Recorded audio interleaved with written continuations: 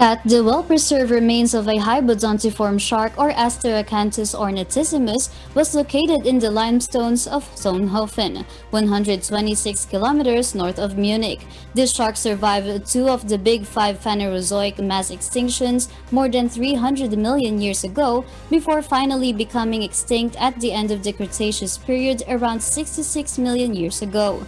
According to Dr. Sebastian Stumpf of the University of Vienna, Asteracanthus' body size ranged from a few centimeters to approximately 3 meters, making it one of the largest species in its group and during its time, in comparison to the modern sharks and rays only reaching 2 meters in maximum length. The Asteracanthus was first scientifically described more than 180 years ago by Swiss-American naturalist Louis Agassiz, who examined the fossil from just an isolated dorsal fin spine.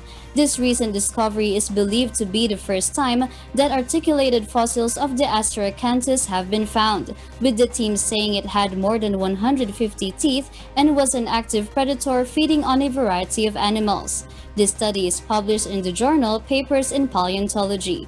Kath? For that live report.